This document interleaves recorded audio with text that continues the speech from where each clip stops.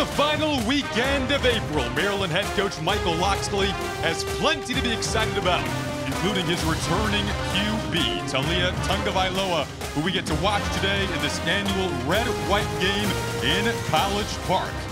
Should be a blast to culminate spring practice for the Terps. Again, with much to be excited about on the horizon here at Siku Stadium. Welcome you inside. Jake Butt, Jason Ross Jr., Elise Menaker will join us on the sidelines shortly. Jake, the last time we saw Maryland head coach Michael Locksley, he was covered and drenched in mayonnaise after winning the Duke's Mayo Bowl. Again, there was a beaming smile on his face. No reason why that happiness can't continue into the upcoming season. And that was my takeaway from our conversations with Coach Locksley and his staff. This program is forward-looking. As good as last year was, I think they felt they still left some meat on the bone. And now the conversation is not just about coming close, but how can you compete with the best big teams in the Big Ten? Anytime those are your goals, you better have the quarterback position figured out. And they have their guy in Talia Tungavailoa. One of the best quarterbacks in the Big Ten Conference, has virtually rewritten the Maryland record book. And he has a deep receiver room to spread the ball around to. Some guys returning, some new additions in the transfer portal. A talented plethora of running backs. So this offense should be explosive once again. On the defensive side of the ball, I just have my eyes on two areas. One is eliminating the big play, and to complement that, if you want to eliminate the big play, generating some type of pass rush. Two important factors. Look at the all Big Ten returning players this season, plenty around Tungavailoa. That's right. 3 of your top 4 leading receivers, your top 4 tacklers on defense. They're ready to go out there and make a run here in the Big Ten. Well, again, plenty to be excited about, trying to build off last season's 8-win campaign. They're dancing towards the end of spring here in College Park. We'll have more coming up on Big Ten Network. Take a look at our spring game format today here in College Park. Traditional scoring, normal clock in the first half, some running clock potentially in the second half. First team offense will take on first team defense, and second team offense will take on second team defense. Let's send it down to Elise with Coach. Coach, coming off a season, 8 wins, another bowl win. I know you like to look ahead, so let's look at the spring game today. What are you going to look for from your team? First thing, staying healthy, Elise. There's nothing more nerve-wracking than knowing that you got to play a game and you want to get out as clean as possible. As I told both red and white teams, the big thing I want to see is run, block, catch, throw, and the fundamentals of the game. We're not going to try to out-scheme anybody today. Give these young players and some of the returning guys opportunities to kind of showcase some things and start identifying playmakers as we work into the summer camp. Returning guys, your quarterback is one of those. What does he mean to this program? Man, he's been a big part of where we are, and thankfully he'll continue to be a big part of where we're going. I mean, the kid has come here and elevated everything around him, the players in the locker room. I can't say enough about Talia and the job he's done, and I still think the best is ahead for him. Awesome. Thanks so much, Coach. Thank you. Thanks, Coach. Thanks, Elise. Getting ready to rock and roll here in College Park. Harrison Beatty will kick it off. Octavian Smith and Roman Hemby back to return for the red team.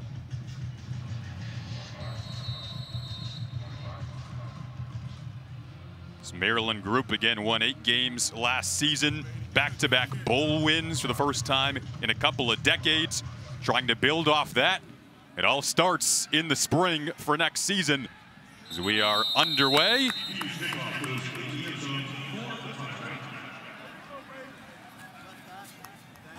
The first team for the Red will come out offensively.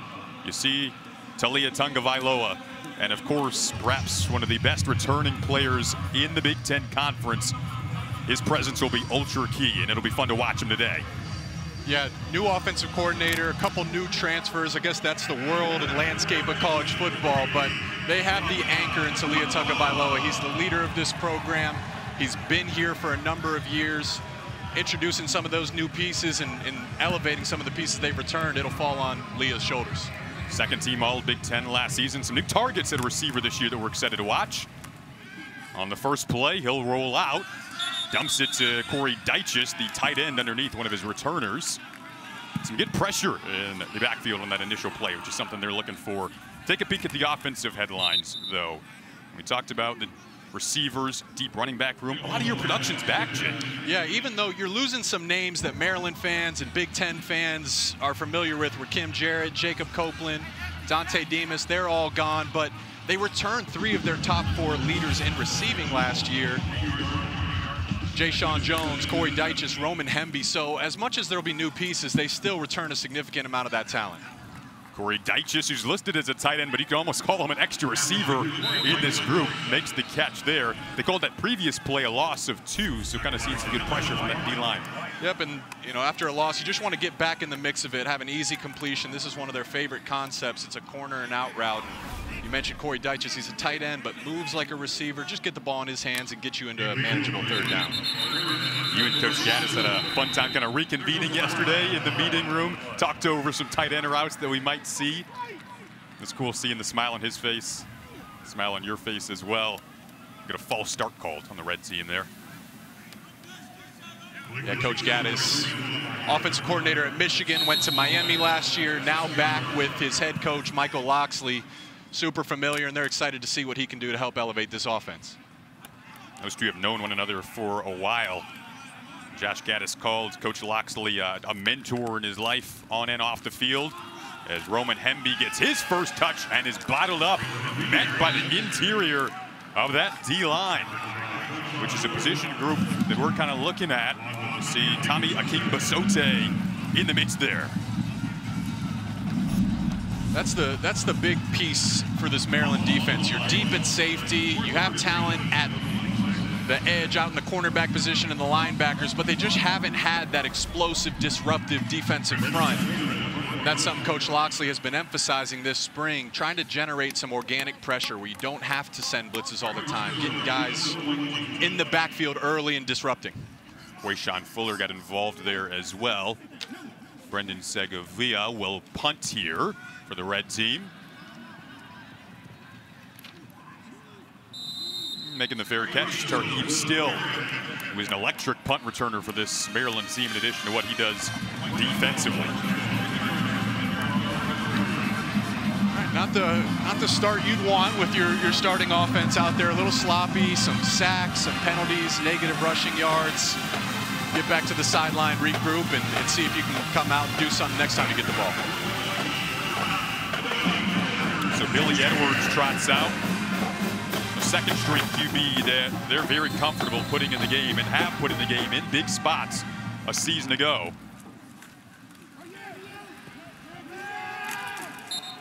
More tackling from this defense and presence up the middle being showed. Loss of 4 that time. Not the result you wanted on that play, but I think you watch Josh Gaddis and the type of plays he likes to get to as an offensive coordinator. You go back and watch his tape from Michigan, what he wants to do at Miami. To supplement that run game, they're going to use some jet sweeps and wide receiver runs. Quick throw underneath this time. Able to find Preston Howard there, one of the tight ends that we're looking at, a newcomer after they lose C.J. Dupree via the transfer portal. You're kind of looking at who could take over that second, more blocking tight end position. He's 6'6", 220. So perhaps needs maybe add on some more weight, you think, to get to that blocking that you want? Yeah, he's got the frame, 6'6", but you want to get up to 250. Also played quarterback in high school, so maybe that blocking isn't going to come as natural to him. Good wrinkle there as the throw over the middle is incomplete. There's Josh Gaddis. Had a fun chat with him yesterday. You can feel his energy, how appreciative he is of this opportunity, coming off a short stint in Miami, now back in the Big Ten. Really interesting point talking to Gaddis, because when he was at Michigan, he was the Broyles Award winner for the nation's best top coordinator.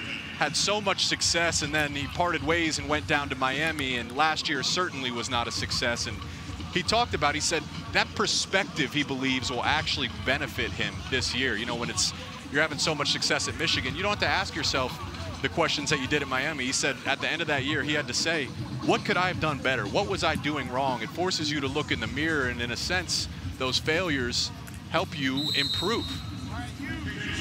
Spangler punts to Jay-Sean Jones, mentioning those newcomers on the coaching staff here. There are 4 of them, Kevin Sumlin and Josh Gaddis, kind of collectively sharing the duties offensively. Latrell Scott, running backs coach, and Zach Spavital steps in with the safety group. I mean, Kevin Sumlin is a name, if you're a college football fan, you recognize that name right away. He's been around the block, you know, decades of coaching experience, head coaching experience, coached some Heisman Trophy winners. And again, Mike Locksley saying, hey, we got to elevate. 8-5 isn't good enough. We need to go out there and push and beat Ohio State, beat Michigan. So he went out and got the best 2 for his coordinator and co-coordinator in Gaddis and Coach Sumlin. Tagovailoa over the middle, has a completion and a burst downfield. First big play for this offense. Ty Felton on the receiving end. We get a whistle behind the play. So see how much yardage they give him here. Bo Braid's wearing the yellow no contact jersey, and he might have something to say about that. I think he felt he would have. If you're running across the middle with Bo Braid there, he's going to try to light you up. You see it, just a bang post, easy completion, wide open, and there's Bo Braid making his case that wouldn't have gone much longer. Braid is a part of really good secondary returning for this Maryland team, notably Braid and Dante Schrader, who isn't on the field today because he's playing lacrosse later tonight.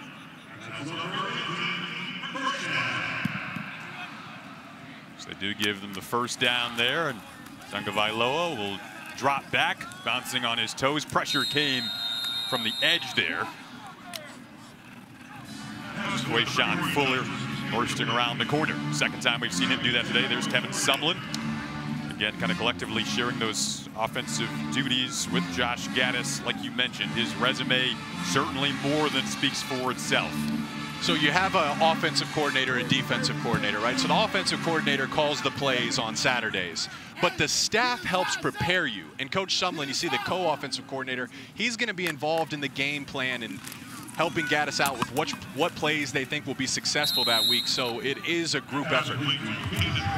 Hayden Prather gets involved for the first time today. He's one of the transfers at the receiver position, coming from West Virginia. 52 catches, 500 yards the season ago. He was a big offseason addition. We'll talk about him and Tyrese Chambers, some of these new pieces they added through the portal, but Prather, they're talking about him like he's the wide receiver 1.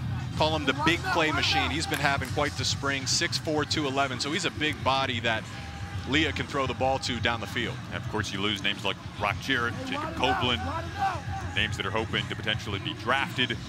But you're returning, again, a good chunk of your production. 3 of your 4 top targets from a season ago are back.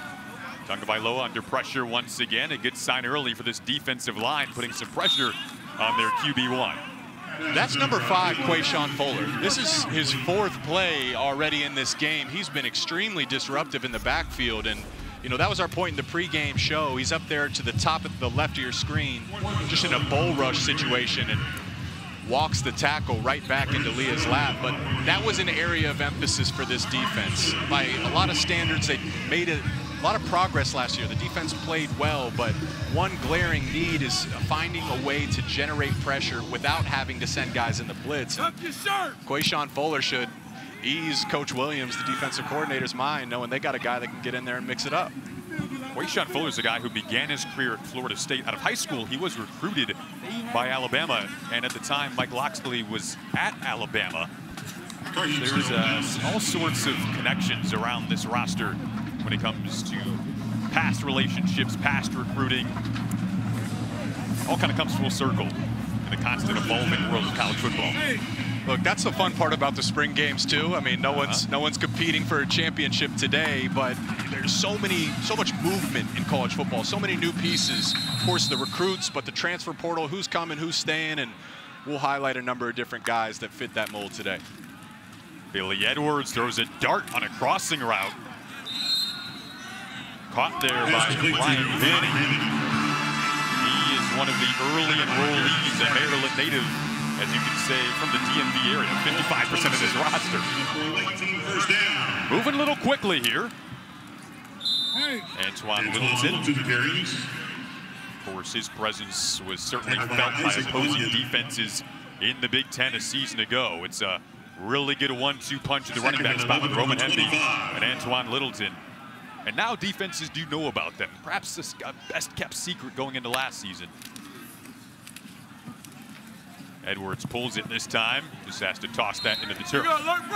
So when Elise was interviewing Coach Michael Locksley in pregame, what did he say? Hey, I want to see guys block and run the ball. And they've get to this play action now 2 or 3 times. But I haven't seen the blocking and the running the ball yet. It's been won by the defensive fronts for both the red and the white team. And you know, if that's a point of emphasis for Coach Locksley, he hasn't seen enough yet. So far, you got to give the win to the defensive fronts. Running game was a strength for Maryland in big matchups as season to go in conference play. Edwards watches that tip off a couple of hands, nearly a fortuitous ricochet for this red team defense. Pass intended for Preston. For Leon Houghton there. Well, it goes back to not being able to run the ball. When you can't run it, instead of getting 3rd and 4 or 3rd and 5, you find yourself in 3rd and 11 and have to press to make something happen. And of course, 3rd down, that's when the explosive plays happen, both for the offense and the defense. You got to push it past the sticks. That one gets tipped and nearly picked off. Jay-Sean Jones back to return. Has been interesting to watch the defenses work early on. Some of that play action that Jake talked about. We mentioned Dante Trader isn't playing football today, but he is playing another sport today where he sent it down to the sidelines. He's with Elise. Because, yeah, he's with me on the sideline because you've got a lacrosse game later today. Just take me through what this time of year is like for you. I know that you're focused, obviously, on lacrosse. Yeah, it's very busy. You know, I come back and forth from lacrosse and football. I go to the lifts in the mornings, rehab over there, come over here for practice and meetings and everything, and I also do meetings with my football coaches. So I'm always back and forth with these guys.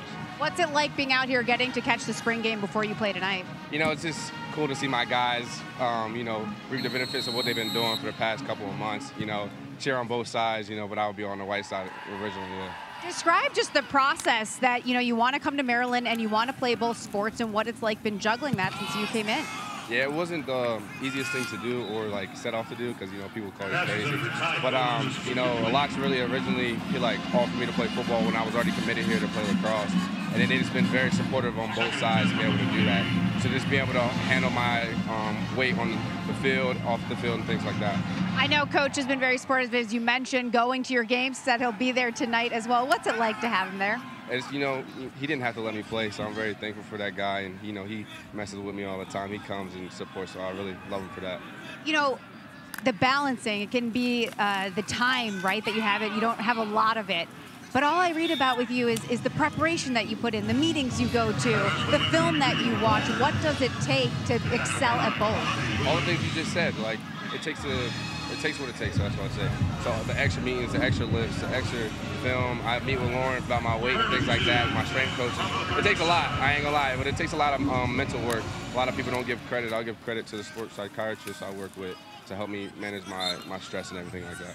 Finally, so what's it going to take to beat Rutgers tonight? It's going to take everything it takes. They're a very good team, and we respect them, but it should be exciting tonight. Dante, thank you so much for the time. I appreciate it. Thank you. Jason, back up to you. Thanks, Elise. That was such a cool interview. Dante Trader is such a neat story, two-sport athlete. As he mentioned, they're committed to lacrosse before deciding to play football. The commitment that goes into that is really incredible. Tagovailoa pulls it and takes off.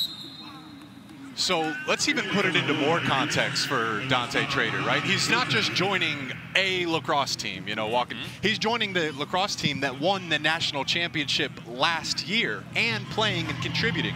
He was a top 5 lacrosse recruit in high school. So, I mean, you can't say enough about this guy. Extremely talented, extremely versatile. And Coach Locksley mentioned when he recruits guys, he wants multiple sport athletes. So he's earned that right to go out there and play both. Just makes the catch there. Well, Dante Trader has a tattoo, by the way, on his left arm that you and I both love as big Kobe Bryant fans. Says Mamba mentality. He's certainly got the Mamba mentality as you see the defensive headlines here for Maryland. King Basote on your screen. He's already made an impact, replacing Deontay Banks and Jacorian Bennett will be key at those corner spots. We're looking at that position today. Strong linebacker. I mean, you got some key names coming back. Jay-Sean Barham, Ruben Hippolyte was on your screen as well a moment ago. There's Tagovailoa rolling out again, looking for the balance on the sidelines there of Octavian Smith, but they call it incomplete. I don't know. From my angle up here, he might have tiptoed the sideline. It looked like he might have 2 in here. Let's get another look. Ooh.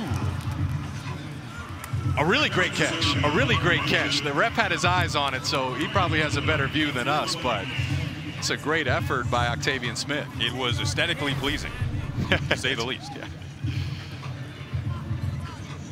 Long line of talented receivers coached by Coach Loxley and Josh Gaddis. A couple more going to the NFL today, and Rakim Jarrett, among others. And you know, we asked him, hey, when do you know when can you tell a guy's special? And in that conversation, he highlighted Octavian Smith Jr. Notable NFL draft prospects: Deontay Banks, taken by the Giants on day 1. Dorian Bennett, just drafted by the Raiders. Jalen Duncan, another name to watch out for. Should be hearing his name soon. And of course, the draft is going on right now. So for those watching, we'll keep you updated when some of these fan favorites, familiar faces, find out their next home at the next level. Another player not on that screen is Chad Ryland, who played a very key role in that Duke's Mayo Bowl win. Maryland was up 13-12 with about 5 minutes left. He hit a 45-yarder to make it 16-12, which was ultimately the final score, and enough cushion to take back-to-back bowl wins for the first time in a couple of decades. More pressure from the D-line. That's a loss of 5. Jordan Phillips getting involved. He's another player that the coaches raved about, Jay. Yeah, coming in from Tennessee, another guy that they added through the transfer portal. Big body, looks so physical, can hem up double teams, but that time at a lateral run outside zone did a good job of pushing to the running back and bringing him down. Coach Loxley has a game ball in his office from the 2002 Tennessee versus Maryland Peach Bowl. Little throwback for Maryland fans. Meanwhile, showcasing his ability in the receiving game is Antoine Littleton, the running back. A bit more mobility as he's lost weight since arriving on campus. Yeah, I mean, up until this point, the defensive fronts have been winning. They've been able to get pressure and not give up much in the run game. So that's a great call by Gaddis saying, all right, you guys want to get upfield, you want to be disruptive. We're just going to run a screen right behind you and give it to their big tank and Antoine Littleton. You're right, though. Lost 50-plus pounds in his career. Completely transformed his body. You know, the Michigan game is when he first kind of came on the map for me last year. I just remember that defensive front was big and physical, but they could not bring him down. He was falling forward for an extra 2 or 3 yards every time. He's got that size and strength. That was one of a couple of one-possession losses for Maryland in their first 8 games through a 6-2 start. You say to yourself, if you're a Maryland fan, maybe a couple of plays go your way and you're looking at potentially an 8-0 start. Yeah, I mean, I interviewed Coach Loxley on the radio last week, and I used the word, hey, Coach, you scared Ohio State. You scared Michigan last year. And he said, yeah, I want to stop using that word scare and start using the word beat. Again, it's like, it's great to be in it. It's a good point to your program, and you'll be focused on elevating that this fall. Taulia Tagovailoa is back, so is Ty Felton, who's off to the races. Second quarter next. Spring football, the Big Ten Network, is presented by the USFL. USFL season continues tonight at 7 Eastern, only on Fox. You're home for the games. Welcome you back to College Park. Jake Butt, Jason Ross Jr., second quarter of the annual red-white game getting underway. Jayshon Jones back to receive this punt. Some of the newness to college. We talked about all the newness in college football this year. There is a notable rule change. It'll be interesting to see how it plays out. The clock will continue to run when a first down is gained. In the past, it stopped, and clock will stop during the last 2 minutes of each half. Very similar to the NFL style clock management where it runs. And for the most part, I don't think this affects the game until you get to the fourth quarter. When you're down multiple scores, you used to be able to run a 2-minute drill and get that clock to stop. But now with it running, you're going to have to hurry up throughout the fourth quarter. Say you're down 14 points, you need to score twice. You used to be able to use the clock stoppage to your advantage. Now you're going to have to get up and go. Those final 2 minutes, the clock will stop after the first down. But again, outside of that, it'll keep rolling.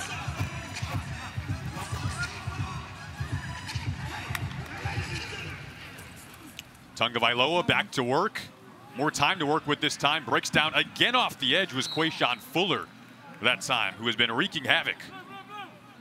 It's about unit defense. Quayshawn Fuller came around the edge, but how long was Leah standing in the pocket there? He had nowhere to go. And again, that's highlighting this talented back end of the Maryland defense. Safety, they're really deep. Bo Bray, Dante Trader. They brought in another transfer, Avante Williams from Miami, the former #1 safety in the entire 2020 recruit class. So they are deep across the board. Yeah, Tarheeb Stills on this unit as well. Again, it's well covered downfield, essentially turned into a coverage sack again. I mean, nowhere to go. Leah's looking, he's creating, he's keeping his eyes downfield, looking to make a play, but once again, no, there's nowhere to go. You mentioned Tarheeb Still. He's a guy, another transfer, Jaquan Shepard, coming over from Cincinnati. First team all-conference last year. He wears #3. Played behind Sauce Gardner, the elite. I think he was the defensive rookie of the year last year. So again, they have some organic growth, guys that have been through the program, but for the most part, the guys they went to get in the portal are immediate contributors. We have Elise down on the sideline again with Coach Loxley. Coach, checking in with you. I know you're saying it's a defensive battle. What are your thoughts so far? It's like watching paint dry out here, man. I'm like, I know we're good on defense, but this has not been a efficient offensive series for us. You know, especially as fast as the clock goes now with the new rules.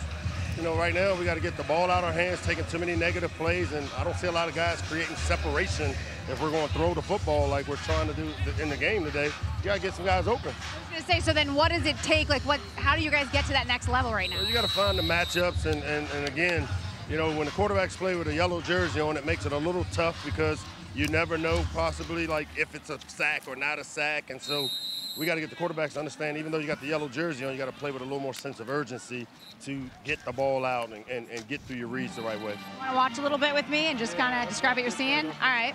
So, turn on harm's way. That's fair. You want to call a play? Coach, I don't think you want me to call a play. You might have to call one because right now, I don't know what's going on with the offense. I'm not sure I'll know what's going on, Coach.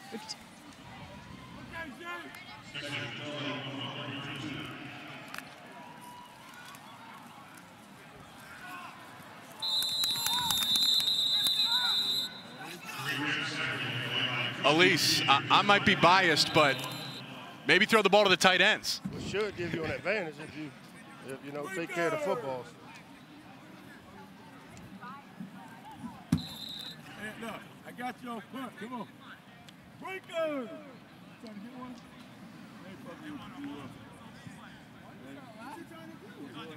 Gotta love Coach Loxley down on the sidelines. Jake, something I wanted to ask you as we get holding call there. You were a key part of Michigan's receiving game as a tight end. We talked about some of the new pieces out on the edge as receivers. How long does that timing take, though, after we heard Coach Loxley talk about that perhaps being a point of weakness so far, early on at least in this game? Yeah, timing-wise, I think most of it depends on the quarterback, right? The receivers are going to run, the tight ends are going to run, and it's on the quarterback to feel that timing and go out and put the ball where it needs to go. So they have that in Leah. I have no worries about that at all. I don't think it's timing. There's no one open down the field. I also think outside of that run right there, they haven't been able to run the football, which makes them one-dimensional, again, 3rd and long situations. And that leads me to say the offensive line, as you look at all the weapons, right? We've talked about some of the receivers. You got Corey Dyches back. You have a talented group of running backs. The offensive line is going to set the ceiling of this team. Number of new faces. We talked about Duncan going on to the next level. Lost a couple guys to the transfer portal. Brought a couple guys in. You know, Coach Gaddis mentioned the depth. At one point in spring, they only had 9 guys out there, so they didn't even have a 2 deep of offensive line. The portal period is still ongoing. I think they're going to look to add maybe some competition and some pieces here after spring. Yep, that was a message that was pretty clear to us as we take a peek at our offensive line spotlight. Jake mentioned some of the names gone, such as Jalen Duncan, The likely starters, DJ Glaze, Delmar Glaze. I mean, he's a guy who could have perhaps gone to the draft this year. He is that talented. Eric Harris at center, more than likely. The guard spots still kind of up for grabs here. Gottlieb Ayedze, they call him Gotti. Someone who they're really high on as a transfer. Corey Bullock as well. Marcus Dumerville came from LSU.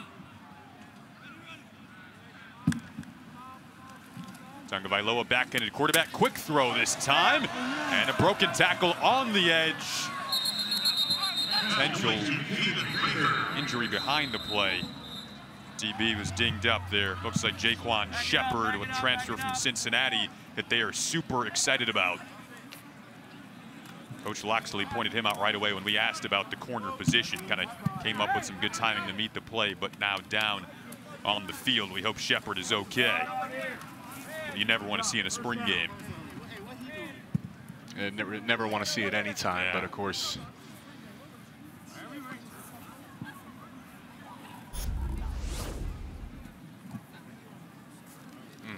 It just,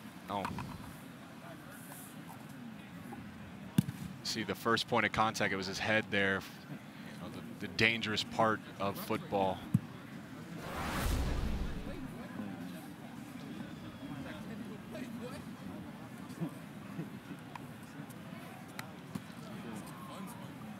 Jaquan Shepard down on the field. We'll step aside.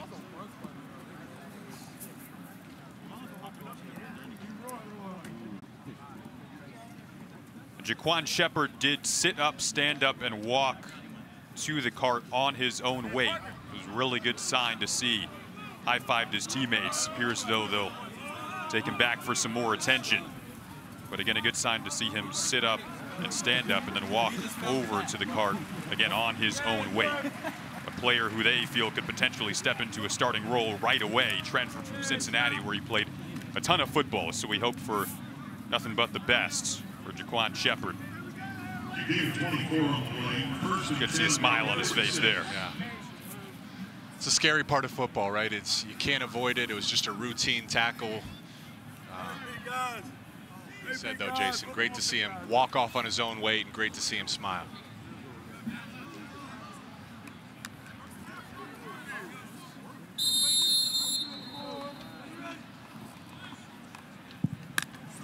Tagovailoa goes back to work offensively now against a defense that's been really good. Found a soft spot over the middle has Jay-Sean Jones.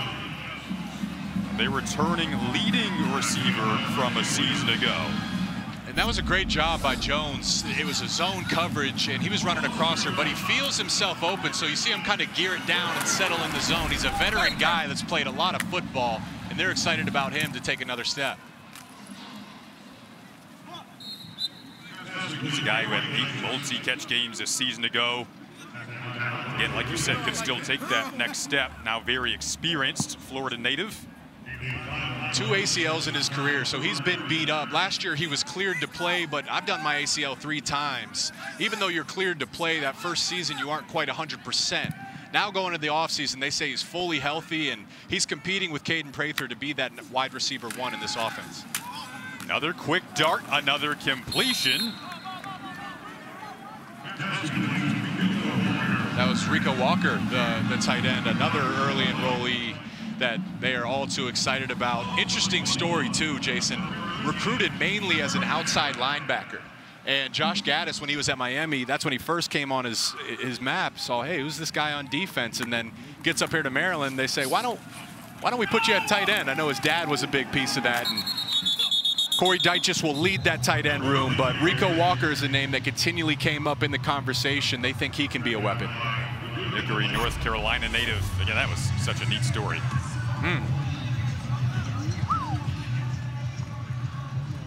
Physicality from Hemby. He's a complete back. Complete back. He's explosive, was a freshman All-American last year. Can catch the ball out of the backfield. His biggest plus is he's got that breakaway speed. If you give him a lane, he's gone. And Gaddis said the next step for him is making guys miss at the next level. And didn't make a miss, but put Hippolyte on the ground. Something you talk about with your teammates after the spring game, I'd have to imagine. Oh, of might course. be brought up in the film room. Tagovailoa eludes the initial pressure, now has Ty Felton. Couple of nifty moves along the sideline, ultimately brought down by Tarheeb Steele and company. We're looking at Roman Hemby.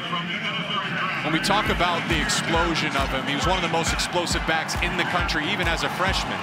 8th nationally in touchdowns over 50-plus yards, 3rd in the Big Ten in touchdowns over 50-plus yards. Also an excellent receiving back. In the SMU game last year, he had over 150 yards rushing and then a 50-plus yards receiving. So he's going to be a big weapon both on the ground, but they might flex him out and give him the ball in some screen situations too. Some defense are really going to have their eyes on Hemby. Hemby did roll out on that play. Tagovailoa ended up taking it himself. Kind of right on cue. They used him a little differently in that set. See yards from scrimmage last season for freshmen. Hemby 3rd in the country in that category.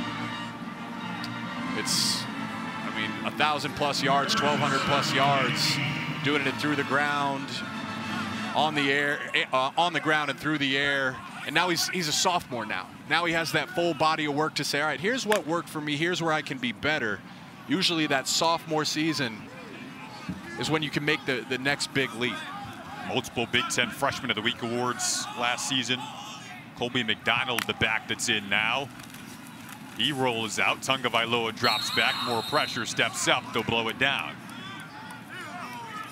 And who else but Quayshawn Fuller? He has once been again a nightmare. They might consider double teaming him or you know, get some extra help, because that's his 4th or 5th sack or tackle for loss. Just continually, number 5 has been in the backfield all day. There he is, explosive. Really got no shot to block him there.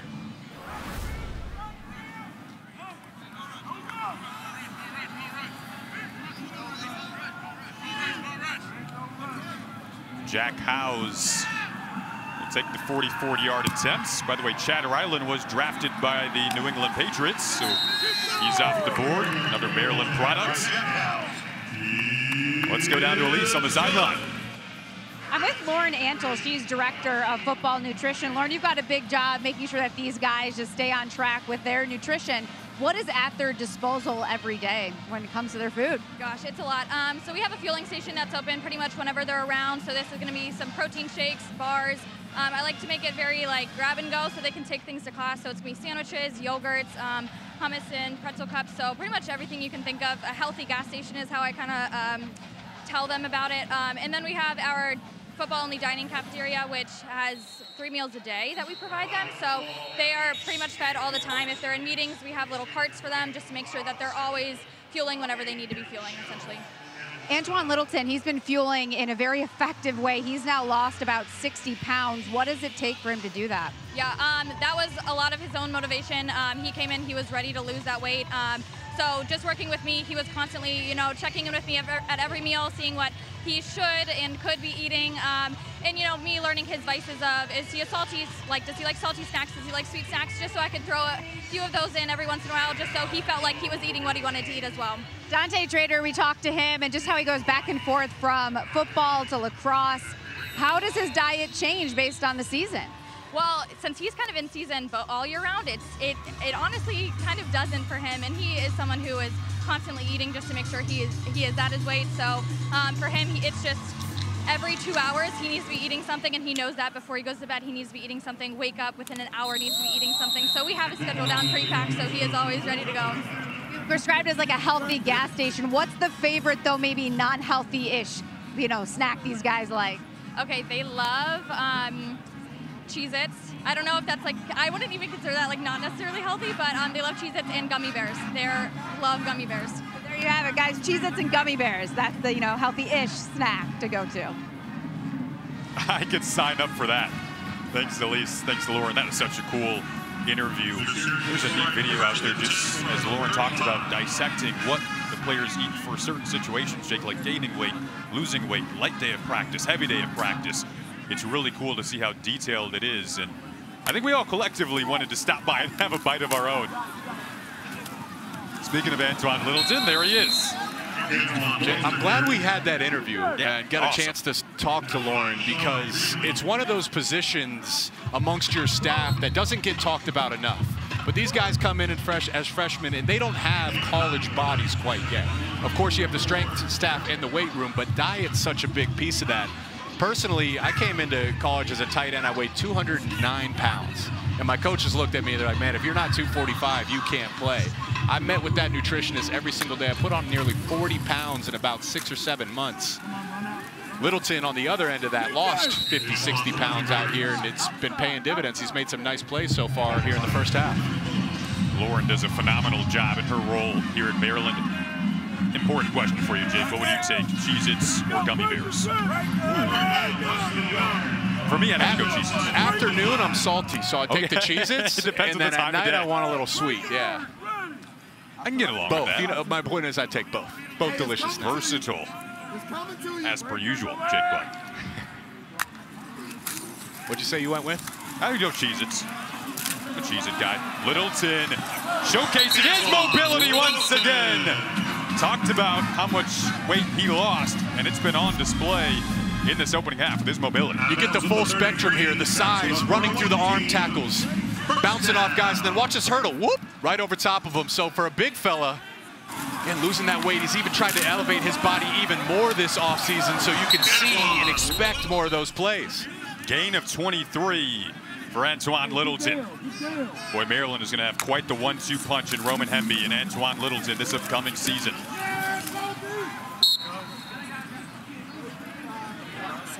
Talked about how he was used as certainly in the goal line role, the one to utilize that body to cross the goal line.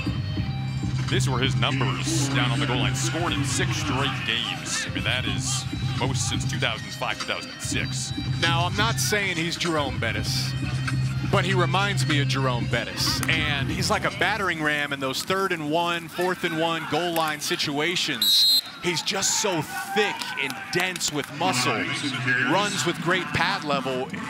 If you do tackle him, usually he's going to fall forward and get those extra 2 or 3 yards. And on that 3rd and 1, he had a couple guys trying to beat him. You're not going to bring this guy down with an arm tackle. You need to bring everything if you want a chance at him. Getting a well-deserved breather over there. Eli Mason has since subbed in. Billy Edwards at QB here. They hand it off again. Feels like the blocking has improved a bit on the edges. Flag is down over near where that tackle was made. See Josh Gaddis in the backdrop there.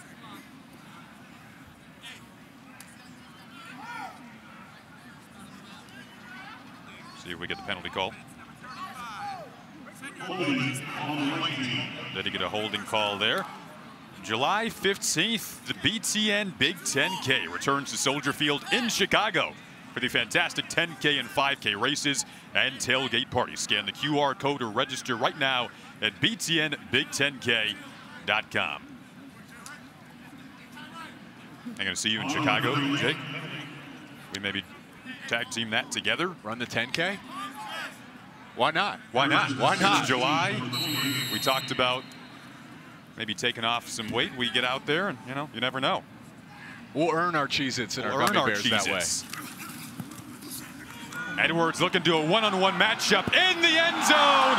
Was that hauled in? It was! A beautiful grab from Robert Smith, the 6'1 sophomore, using all of the height. Beautiful grab, beautiful ball. Billy Edwards knows he has one-on-one coverage, and look at him. He almost hand delivers this. Look at him drop it in the basket. And a nice catch by Robert Smith. They say on these vertical routes, you want to leave 5 yards to the sideline so the ball can fade you out there. That's exactly why you want to do it. Perfect execution. Beautiful grab. Puts the white team in front. What's been a low-scoring first half of action.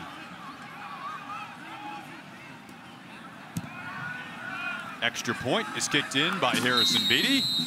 We talked about the schedule from a season ago and how close Maryland was to potentially maybe 2, even 3 more victories.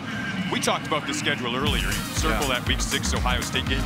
No reason why you think this team can't go into that game 5-0. It won't be easy, but you look at those first 5 games, and there's not a single game there that they shouldn't feel confident that they can go out there and win. And we'll find out a lot about this Maryland team certainly in the out of conference, and then you open it up in Big Ten play with Michigan State, Indiana. If you go into the Ohio State game 5-1, that could be huge for the season, because look at those last 4 weeks of your schedule. That's a gauntlet. Penn State, at Nebraska, Michigan. Those 3 teams I expect to take big leaps this year and be a big challenge for Maryland. So early in that schedule, you want to get the wins, build the confidence, build the momentum, all to come all the way back to Loxley's goal and vision for this team, which is to compete with the best of the best in the Big Ten. You've got Penn State and Michigan here in College Park. Ohio State on the road in Columbus will be a huge one.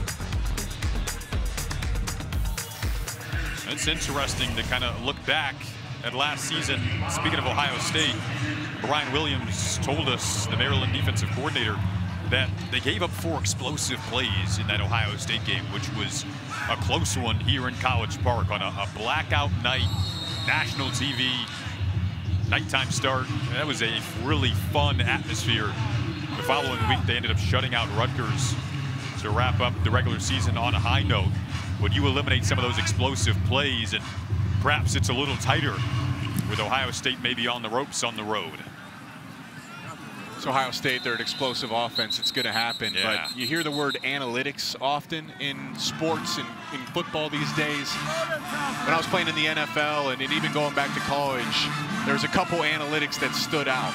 One was turnover margin, but another was explosive plays. Offensively, if you can generate explosive plays, your likelihood of having success and winning the game is much higher. The flip side works for the defense, eliminating those explosive plays, forcing offenses to have to methodically move the ball down the field with 7, 8, 9 play drives. It's a lot tougher on the offense if you force them to move like that.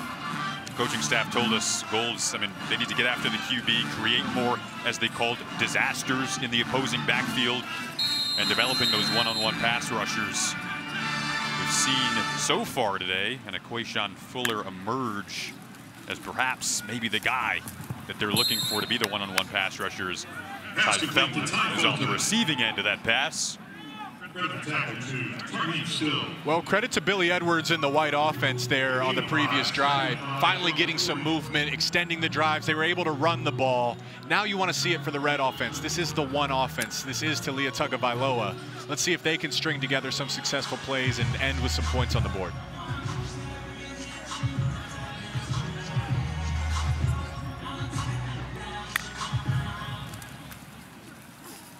Tagovailoa with a quick throw and another completion has his tight end, Corey Dyches.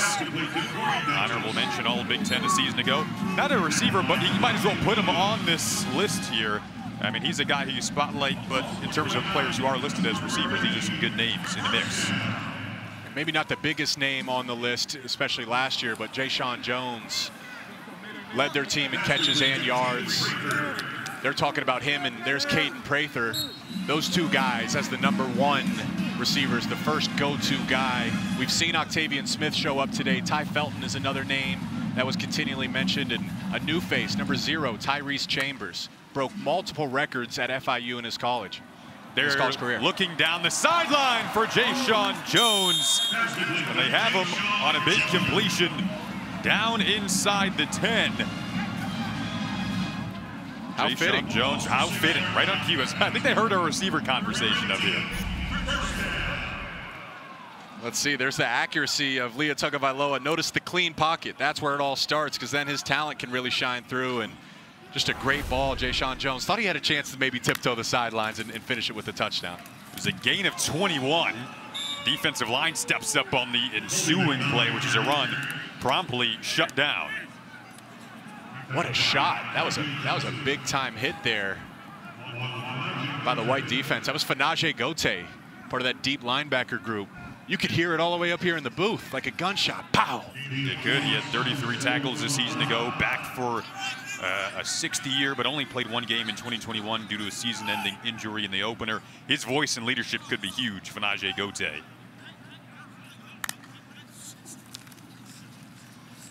Tagovailoa, pocket collapses, looking to the back of the end zone, has a completion and a touchdown to Tyrese Chambers, the newcomer and transfer from FIU, getting his first crack at Power 5 football. This is what separates Talia Tagovailoa and makes him not good, but great. It's the ability when the play breaks down to go out there and make something happen when it isn't there. Look at him scanning all of his reads. There's nothing there. The clock's ticking. Bang. Steps up between two pass rushers, keeps his eyes downfield, and then he's one of the most accurate quarterbacks in the Big Ten Conference, so he puts it right on the money. For Tagovailoa, the staff told us you never want to try to take the playmaker out of the playmaker, but they want to maybe eliminate the costly potential decisions at times were made a season ago. This was the artists at work. Well, we called for it to start the drive. Hey, can you put together a drive and end with some points? And that drive was all to Leah with a nice pass down the sideline and then doing what very few can do, create, mixing it up, and delivering a strike. Tyrese Chambers, third stop of his career that initially saw him as an All-American on the FCS level at Sacred Heart. Was very under-recruited out of high school. Where's that number 0? Does Tyrese Chambers, because initially there were 0 scholarship offers. So he utilizes that as motivation and has throughout the course of his career. Big off-season addition. Gotta love how he uses that number as motivation. I love that. And the greats of the greats is where we can look to see why that mindset works. Tom Brady, the greatest of all time, he still remembers being drafted in the 6th round. Michael Jordan, the greatest basketball player of all time, if you're not a LeBron James fan, he remembers when he was cut early in his career from his high school basketball team. Tyrese Chambers is using that same principle, understanding he felt he was disrespected coming out of high school. Clearly is talented when you look at his career up to this point and some of the plays he's made today. That number 0 is a constant reminder of his ability to go out there and prove some of those guys wrong. And he's a Baltimore, Maryland native as well. Well, tonight, the USFL season continues with the Memphis Showboats taking on the Houston Gamblers at 7 Eastern. Then tomorrow at 4 Eastern, the New Jersey Generals battle the Michigan Panthers. That's only on Fox. 2 games this weekend. The USFL. Jake Butt, Jason Ross Jr. with you here in College Park. Watching the annual Maryland Red and White game to wrap up the final weekend of April. Spring practice culminating. A lot of hard work in recent weeks. Names as well that will potentially arrive in the summertime. There's a few names that aren't playing today that could play a key role when the fall arrives. Valuable situation here, under 2 minutes to let Billy Edwards operate their 2-minute offense. Situational football on display. Antoine Littleton on the receiving end of that dump off. You looking for some up-tempo here? It looks like the players are looking for up-tempo. First play is the most important in a 2-minute situation. It's got to get positive yards, then you can line up and start operating your rack of plays. Edwards over the head that time of the intended target. He's looking again for Robert Smith. I thought he had him, just missed him on that situation.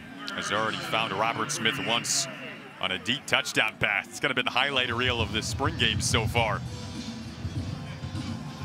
Robert Smith showing he could be engaged in that wide receiver conversation certainly as well.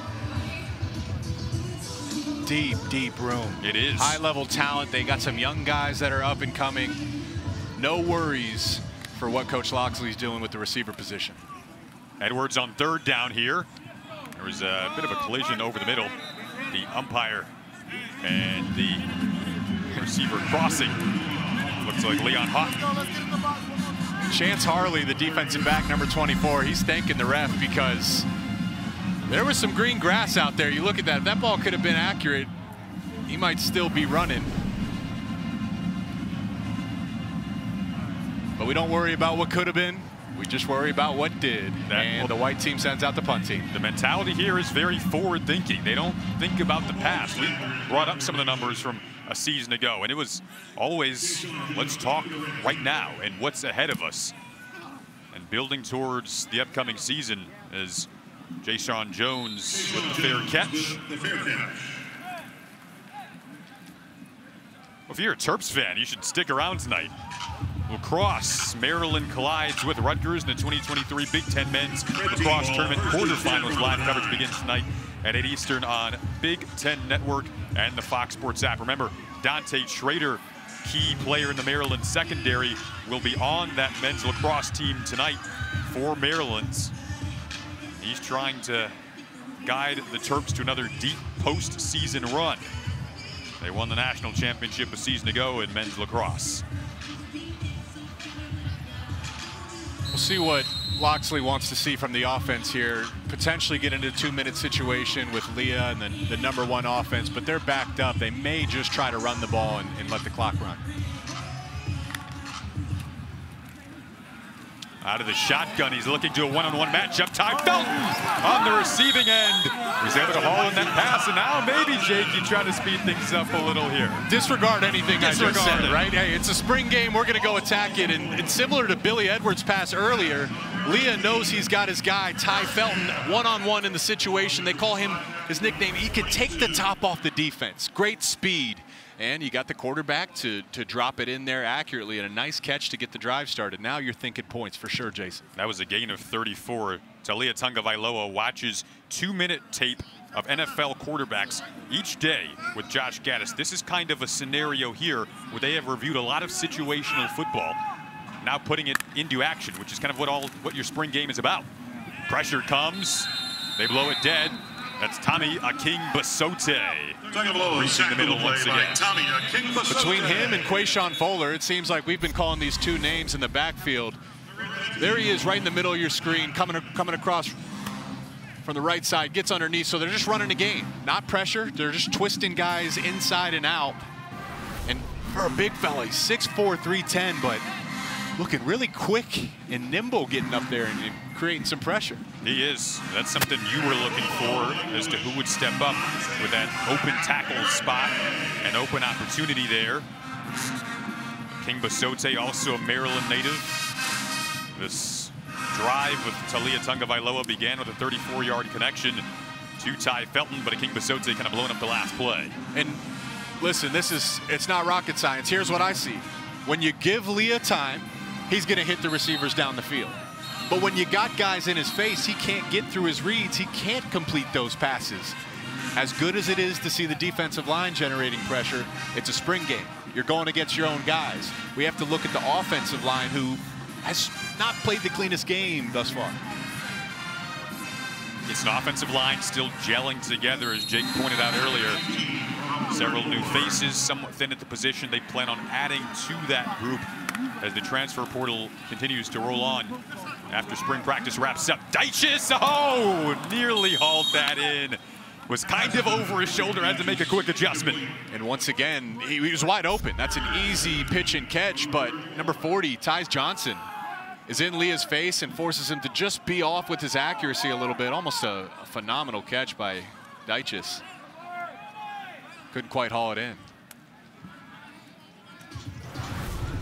Ended a streak of 11 straight completions for Talia Tungavailoa as he found a bit of a groove. Free 50 play. seconds left in this opening half. Down the seam they go. We're looking for Deiches once again, out of his reach, but a flag down. They went on the double count, got him to jump. Been a fun ending to this first half.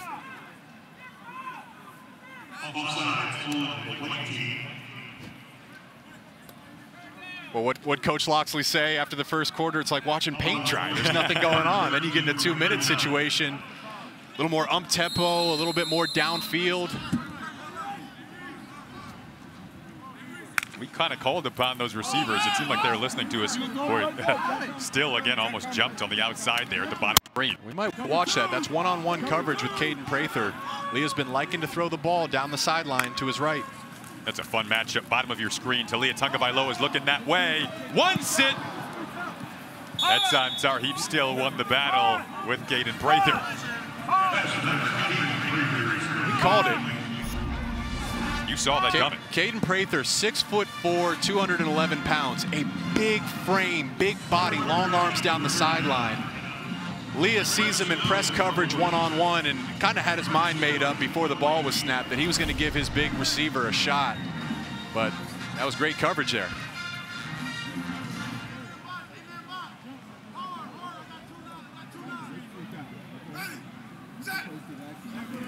With 41 seconds left in this opening half of the annual red-white game, a promising drive results in a punt. Tarheap still on the receiving end. See if they try to do something here with this final 33 seconds. Did see one deep shot to Robert Smith that resulted in a touchdown.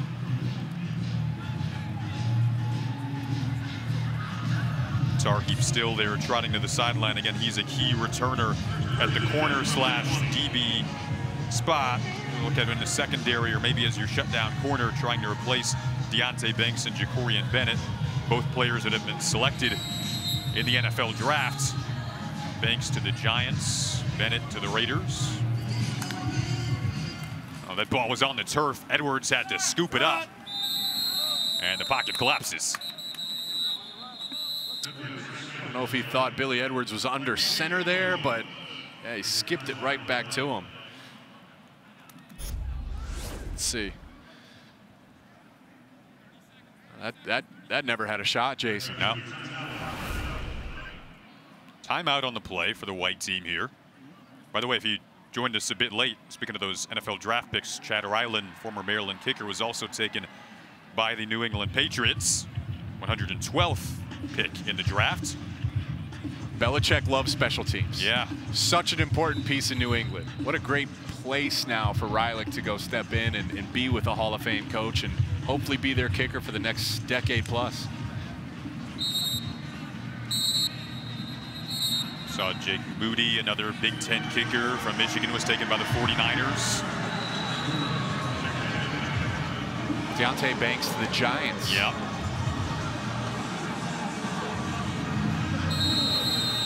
Three out of the past 6 years here in Maryland with a first-round pick.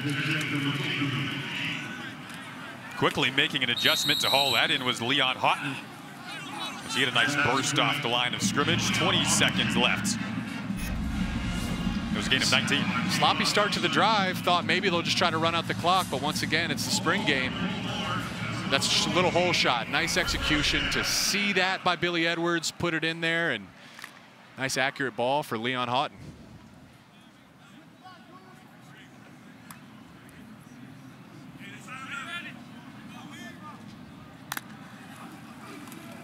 Edwards to work again. Pocket was strong. Oh, what a grab! Over the middle, somehow hauled in by Preston Howard, the young tight end they're very high on. What a grab. Preston Howard played quarterback in high school, now playing tight end, similar to Travis Kelce. And that looked like Travis Kelce too. Those are the plays you have to make as a big target running down the field. Earn your quarterback's trust. Billy Edwards just puts it out there. Big body Preston Howard. Let's see if you can come down with it in an excellent catch in traffic. And then once again, they're completing the ball when there's a clean pocket. They have all these weapons. They got great quarterback talent. Just give them time. Great catch by Preston Howard. Looks like he's maybe learned a thing or two from Corey Dyches as well.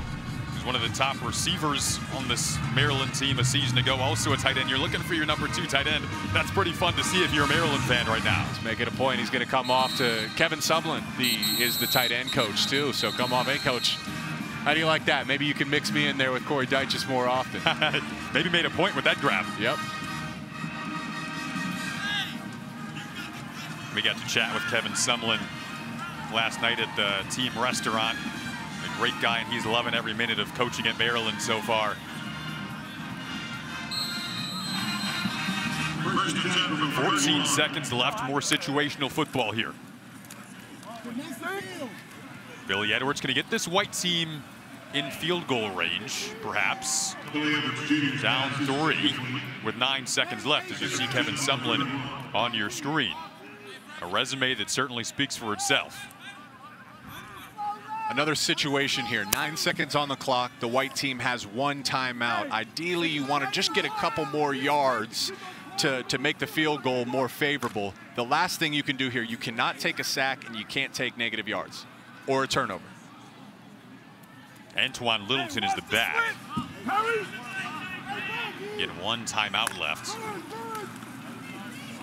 Edwards steps up, quick dart, it's Howard again, inside the 20. Preston Howard to the sideline where he's dragged out with 2 seconds left. They'll count it down to 1 tick left. So they did what you wanted to do there, Jake. They got in field goal range. And really lucky too, because there's 1 second left on the clock, but here you can see the athleticism big guy, long arms, but a great athlete too. He can catch the ball in traffic and making the case when you just give him the ball in space that he can do something after the catch. Again, former quarterback in high school, so he sees the game and understands coverages and zones from a quarterback's eyes. Harrison Beatty trying to tie it up.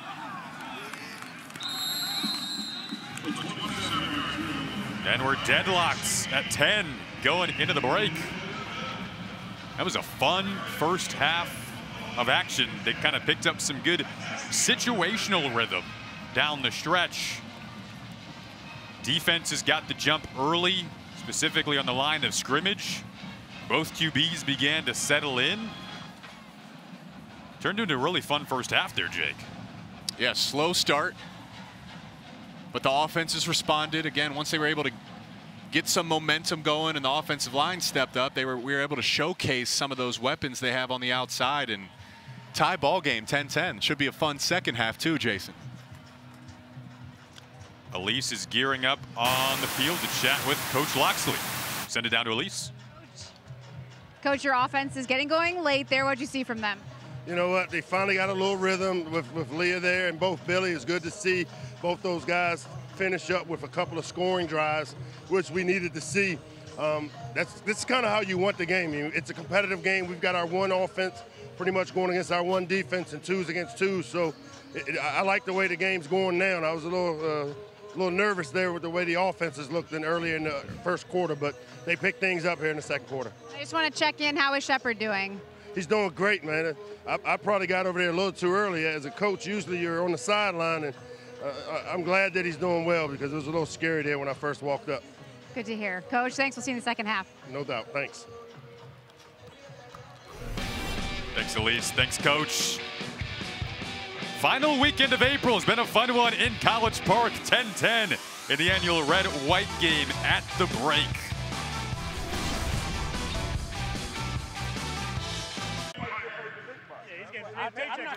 Elise is with Damon Evans on the sideline. Damon, it's good to see you. I want to start with the news, the recent news that Michael Loxley, you agreed to new contract terms. Just what's it like now to know that you have coached through 2027? First and foremost, it's well-deserved. Lox has earned it. He's done a tremendous job for us, and I'm glad to have him locked up, and I look forward to big things to come. How have you seen a change in this program since he has become head coach? Well, we talked about from the beginning a process. We wanted to build it the right way, and what Lox has done is gradually built us, and we want to make sure it's sustainable. So what he's done thus far, I've seen consistent improvement, and I'm excited. And he has that mantra, the best is yet to come, right? So what do you see this program? Where do you see it going?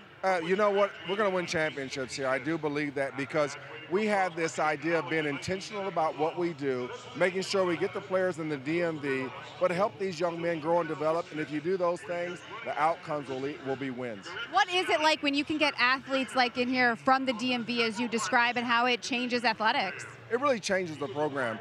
When you can recruit from your own backyard and know that you can build a great team, it really builds camaraderie. You get that hometown feel, and people will come out and support.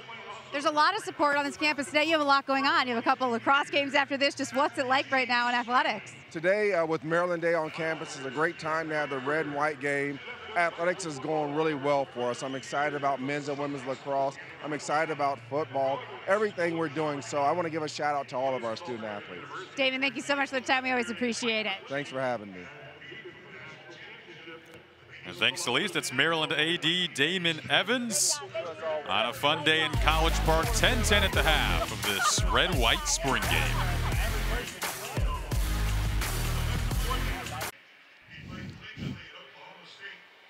They're selling the lemonade at the half. In Maryland spring game, 10-10 at the half in our annual red and white game. Jake Butt, Jason Ross Jr., pumped to have you with us today. Jake, there was a really fun ebb and flow to that opening half of action. We saw a lot of different things and ultimately culminated with some good situational football at the end, too. That's really what you want in a spring game because you're playing against yourself. You don't want one side to be too not dominant. First quarter clearly went to the defense. Offense couldn't get much going, but then the offense was able to respond, and particularly late in the 2-minute situations, we were able to see them showcase some of these talented weapons. Speaking of talented weapons, we talk about Talia Tungavailoa returning this year, one of the most talented players in the Big Ten. What are your takeaways from him in that opening half? Yeah, takeaways were it starts to me with the offensive line. If he can have a clean pocket, you're going to see in this highlight reel, he's going to put the ball where it needs to go, and he's going to spread it around to a number of different receivers. He did it underneath. He made some nice big throws down the sideline. He was able to create with his feet. So we really got to see the full package of who he is as a quarterback. But again, it goes down to the offensive line. On the flip side, too, it wasn't just Talia, and actually Billy Edwards struck first with some of his throws down the sideline. He had a really nice half. Of course, Talia will be the starter, but their backup in their future is solidified with Billy Edwards. Some nice passes, nice accuracy. He was also spreading the ball around. Of course, got the tight ends involved, too, receivers, tight ends. So Billy Edwards had a great half, and I think it was interesting. Gaddis said, you know, it's the best situation because Billy Edwards understands it's his role as a backup. He understands it, but he doesn't accept it, meaning he's going to help Lee out, he's going to help the team out, but he's also a competitor and wants to push, and you can see that on display in the first half. Looking forward to seeing those two go head-to-head once again in the second half. More coming up on Big Ten Network.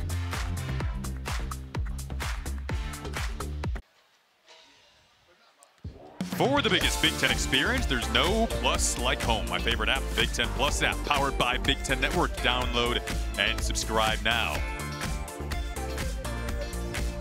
Fun action going on. Mentioned we have the Maryland men's lacrosse team on our air later tonight, playing their quarterfinal in the Big Ten tournament. Dante Trader will be obviously playing lacrosse tonight, not football today. One of the members of the Maryland football secondary as well, as a two-sport athlete. One of the cooler stories around not only the Big Ten, but college sports. We got to interview him earlier today. Elise did an awesome job with that. Jake Butt, Jason Ross Jr., Elise Menaker, your crew here. There's Billy Edwards, who's had a nice game. He and Talia Tungavailoa taking the vast majority of the QB reps. Edwards was 8 of 15, 134 yards. Speaking of Elise, she is down on the sidelines with Tyrese Chambers. I sure am. Tyrese, first take me through your touchdown in that first half. Man, like I said before, my quarterback, he extend plays. That's what he do. So once I seen him put his foot in the ground and roll back, I knew I was going to be open because he looked downfield, and that's what he do, make plays. So I stay alive for him. I want to ask about your journey to Maryland, Sacred Heart, FIU, and now you call it your dream school. What's it like to get here? Man, it's a beautiful feeling, man. Just seeing my family in the stands at the spring game with all these people at my dream school, man. It's a dream come true. It's really speechless. Like, it took me a long time to get here. It was a long process, but hard work pays off. And that's what I want to just say for any kid out there, just keep going. You've had a lot of motivation. I want you to describe the reason you wear number 0. Just because where I come from, you know what I'm saying? I had 0 opportunities coming out of high school, and this number means a lot to me. So that's pretty much it. And I always wanted to let people know, like, you know what I'm saying, God come first and my teammates come second. So I wanted to have 0. What's it like now to be a part of this team, like you were saying with Leah as your quarterback, and what this offense can do? It's fun, man. I feel like we've been playing together for years. It's always fun, exciting. We always have a good time, but we be locked in. We all locked in, and we all be on the same page all the time. Why do you think you guys have come together like that so quickly? Just because we got the same type of journey, man. He had to work, obviously, to get to where he at right now, and then to, you know what I'm saying, to be in the history books here, and that's what I hope to do this upcoming season as well. So we got a mutual connection. Your head coach, Michael Locksley, just what is it like to play for him? That's my guy, man. I love that dude. I got nothing else to say. I just love that guy. We'll leave it at that. Thank you so much, Tyrese. Appreciate you. Thank you. Thanks, Elise. Fantastic interview. And so cool to hear Tyrese Chambers dip into his motivation with that number 0 and his journey that's culminated in returning home to his home state of Maryland, Baltimore native, at his dream school. Nifty move is putting his foot in the ground here is Surrey, the quarterback who's in now, 3rd different QB we've seen today. Ended up being a loss of 3, though, on the play. What a big smile, too. What a special kid, Tyrese Chambers. And he talks about his quarterback grinning ear to ear, right? He's got a great one to spread him the ball. And he said Maryland's his dream school. Well, why is it his dream school? Well, because he's from Baltimore, Maryland. One of a number of guys on this roster. Locksley has done a great job of recruiting the local areas here in Maryland. 55% of the roster from the DMV. Oh, that was nearly jumped and picked off. We talked about that corner position. That was Lionel Whitaker there. He's a Miami native, so what it feels like a rare few outside of the DMV as you see that number. Tyrese Chambers chopping it up on the sideline. He could be very fun to watch this year if you're a Maryland fan, seeing him for the first time today. Pass out to the flats.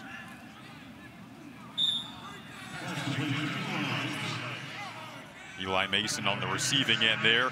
Seen 4 different running backs today. Antoine Littleton was really impressive in the opening half, both on the ground and in the receiving game.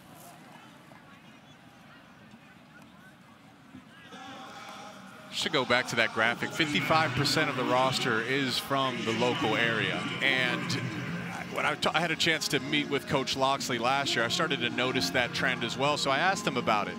And he said, hey, the #1 indicator to get a recruit is proximity to home. So they're recruiting the backyard because this is where the guys are from. Another piece of this, Jason, and we've touched on this a couple times throughout the broadcast, college football is changing. College sports are changing. You recruit a guy and they can leave or transfer at any time. Well, if their roots are here in the backyard, I would imagine that makes it an easier stick. They're more likely to stay throughout their entire career. And, you know, 55%, it's been a great job of Locksley recruiting this area. They're good players, too.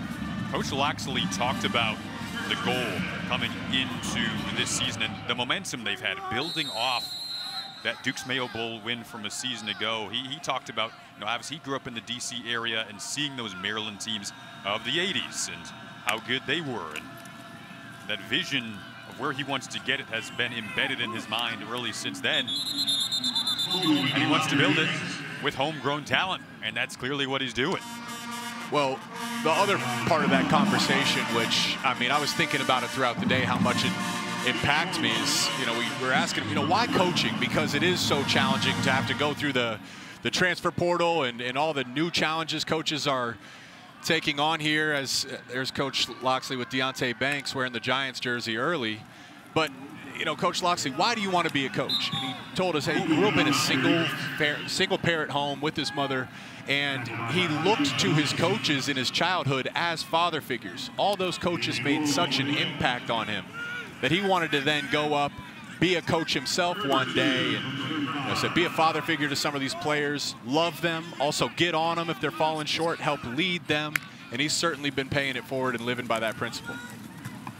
We talked about the new contract terms. He said I would do this for free. It'd be good. I mean, he just loves the job. Also talked about how this new contract term, it gives him more time to get this program to that vision he talked about, what we just talked about, and being in his dream role. Loves to be in it, and now, because new contract terms, we know he'll be in it longer.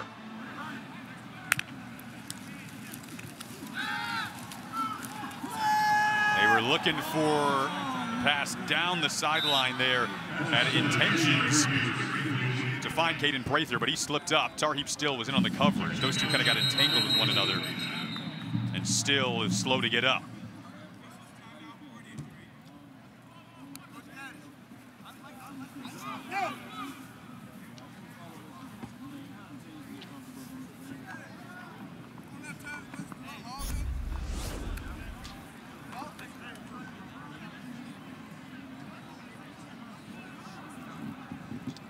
Holding that right shoulder. He's holding his right shoulder. Guess their Prather went down and tripped up inadvertently Still, as they both kind of entangled with each other. Just dipped into the tent momentarily. We hope he's okay. We did get a positive update on Jaquan Shepard, the new DB transfer from Cincinnati. Coach Locksley told us he's doing well after going down in the first half. That was good to hear. Cameron Edge in the game now at QB.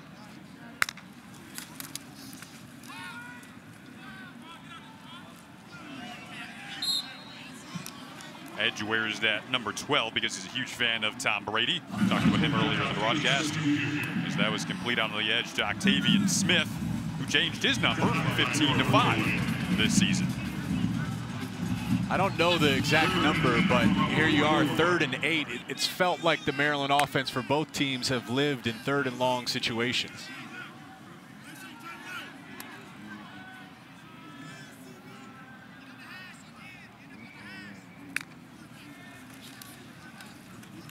Edge getting his first taste of a 3rd down situation has Tyrese Chambers, who Elise just interviewed not too long ago. Meanwhile, they'll reset here. Wearing that number 0 because he had 0 offers in high school. How did this guy have 0 offers, man? How did the number he's put up and what he's doing today? It's that was a miss by the experts. All-American on the FCS level at Sacred Heart before moving up to FIU to play FBS ball. Now his first crack at a Power 5 chance in his career. Chambers is a grad student now.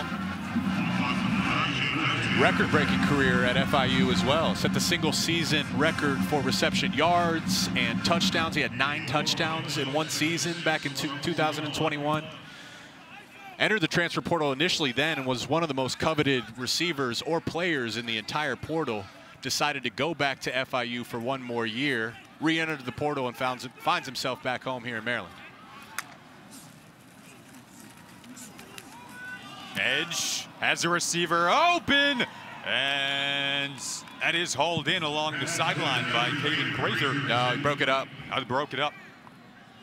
Well, someone who knows a thing about defense, Deontay Banks and Coach Loxley are with Elise on the sideline. That's perfect. Deontay, they were saying, you know, a thing or two about some pass breakups. I want to say 100%. Congratulations. Here you are in your Giants gear. What was it like to hear your name called day one? It's really just a dream come true. Like, if you see my video, like, I just sat there and soaked it all in, to be honest. I just sat there. Like, it was a real good experience. First time I seen him with a loss of words, because he likes to talk a lot when he's on the field, but all of a sudden now he's a man of few words when he got a lot of money coming his way. Well, you're back here because you wanted to see your team play. Just what is it like to see them out there? It's real good. Like, I just wanted to see my guys play, like Tarheed, Corey Coley, all my guys play. What's the potential you see in this defense this year? A lot. A real good group. What about you, Coach? You know what? I like the way we played defense the first quarter. Right now, and the offense has kind of been scoring quite a few points, and I like to see us get a stop here defensively and keep it a really good game. Right now, I like the way the game's progressing. What's it like when you see former players, as we saw a few today as well, get drafted? You know, as I always talk about, when you sit on people's couch and you tell them and share the vision of earning degrees, being developed to be able to go to the next level. And here's a guy that's doing both. I mean, the thing that's really unique is throughout all this draft process, he's still in school, he's still a full-time student, and he's on track to graduate with his class in a couple of weeks from now, while also being drafted in the first round. To me, that's what it's all about, and that's the culmination of a lot of hard work. Deontay, when you hear Coach talk like that, as he talks about you finishing school and what you did here, what did he do for you? He really did everything for me. He just helped me out a lot in a lot of different ways. That's why I'm here today. Fair enough. Thank you so much. Congrats again. Thanks, Elise. Another super cool interview. Little back shoulder fade there. Intentions for Caden Prather. We spoke to Coach Loxley about just the emotions that go through him when you see a player drafted. And thinking back, Jake, to the conversations, you've had these conversations back late stages of your high school career with coaches. You're envisioning academically and on the field how things will blossom, and then it ultimately culminates in reaching your dream, as Deontay Banks did by getting drafted by the Giants. And it's so neat to look back on and that journey and how it develops. The best coaches have an impact far beyond the field, and you can clearly see that Coach Loxley has made an impact on his players exactly that far beyond the field. Nice crossing route into the end zone. They call that a touchdown.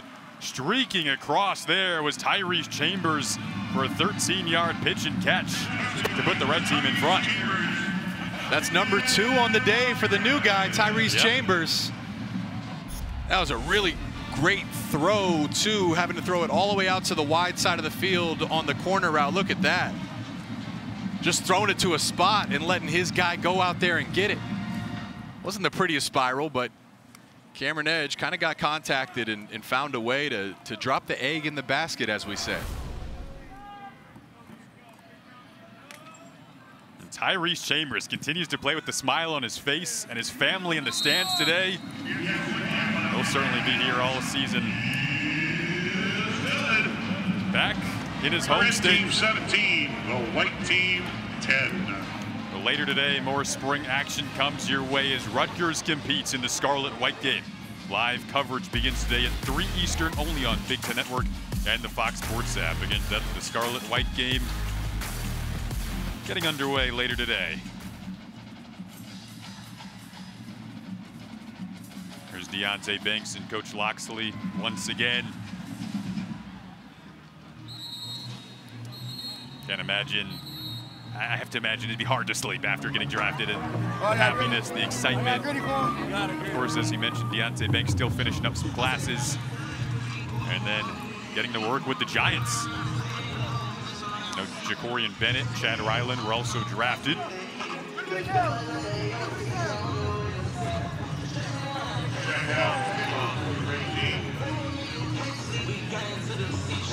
Fans loving it. Got all smiles on the sideline. Leah getting them hyped up there. It just feels like this program is ready, right? 8-5. Can you get to 9 wins? Can you get to 10 wins? It feels like this program is ready to take the step. The challenge is going to be going out there and doing it this fall.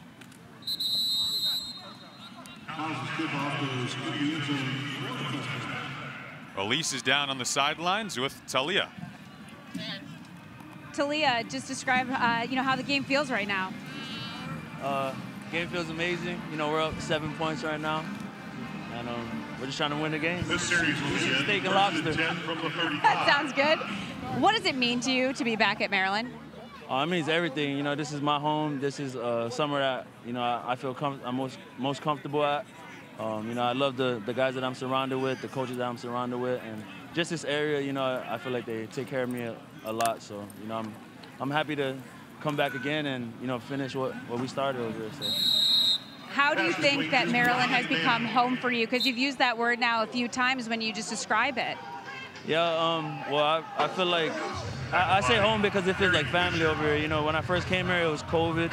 So, you know, we had to go through a lot of ups and downs and just everything, you know, with Coach Lox's vision that he's been trying to portray upon this whole team. I feel like, you know, we've been through a lot together, and we're still here sticking it out. And, you know, I've been here, this is my 4th year here, I think. So, you know, just excited to finish strong.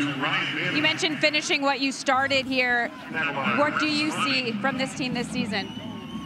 You know, I feel like the sky's the limit for us. You know, I feel like we got the weapons, we got great coaches, and I feel like, you know, our team is bought into the process. You know, what Coach talks about just buying in each and every day, working hard, and putting our head down and grinding. And I feel like, you know, we can win the games that we need to win for us to be put on the map. So I feel good. Leah, thank you so much for the time. I appreciate it. Yes, sir. Thank you. Talia Tagovailoa, you see the career program numbers that he's put up. It's really been spectacular to have him back, and the consistency in a day and age where it's rare to have a guy like him return once again. Rare, but so important and such a valuable piece. Again, the roster turnover year over year is something that NFL teams experience. It's not traditionally been that way in college football, but to have a quarterback, the anchor of your offense, the anchor of your team, the anchor of the locker room, for him to be in here and be the singular voice to direct this ship in the right direction. You know, Coach Loxley, the whole staff couldn't say enough good things about him. Obviously, if you followed his career and listened to him and watched him play, it's evident what makes him so special. Final play of the quarter. Did I hear Talia say the winner gets steak and lobster? Jake, that sounds pretty good. You had a good steak yourself last night. I did at Loxley's restaurant, too. It was a beautiful steak. We'll see who gets the steak and lobster when we come back. It's a 7-point game.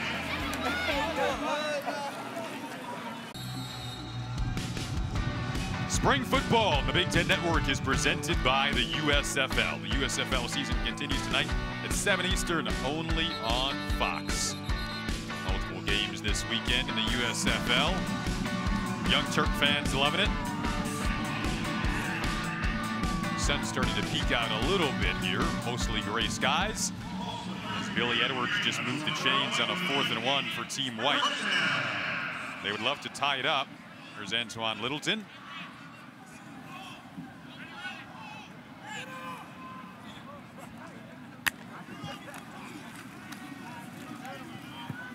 Edwards looking over the middle as his target, another good chunk inside the 20-yard line. And get Leon Houghton that time on the receiving end, gain of 9. Once again, it's clearly Talia's team, and that almost just, it does go without saying, but Billy Edwards might be the best backup quarterback in the entire Big Ten Conference. He has game experience last year. Similar to Talia, he can make the plays, but he's been looking really comfortable today. We know Billy Edwards can use his legs. Obviously not going to hit the quarterback in this game, so they blow it down. After about a gain of 8 there. I loved what Gaddis said about him, too, because we just asked him, hey, what can you tell us about Billy Edwards? And he said he accepts his role as a backup. He plays it well, but he never is comfortable with it, meaning he's always going to go out there and push Talia and compete as if he is the starter. It's the perfect situation. They called him the ultimate program guy. Hard to find a number 2 QB with his DNA and makeup, because typically they're departing if they aren't the starter. Great point. In the words of Gaddis. They certainly spoke very highly to Billy Edwards and said if we have to go out and play a game with Billy Edwards as the starter, we aren't flinching one bit. How important is that, right? Talia will be gone after this year, and you don't have to stress or worry who's going to be our quarterback next year. You have a good one in Billy Edwards. That consistency also helps some of these talents. They got a lot of young receivers that'll be coming back as well, young running backs. Certainly a luxury. Edwards going to drop back here. Some initial pressure off the edge. Just has to throw it away.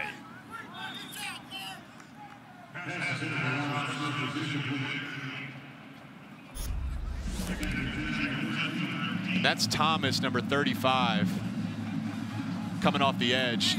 Initially, it looked like maybe it was a rollout to the right, the way that was blocked by the offensive line. But Thomas, you're going to roll right into my lap. All right, I'll take the sack. I'll add it to the board. I guess Billy Edwards got it away, so an incompletion.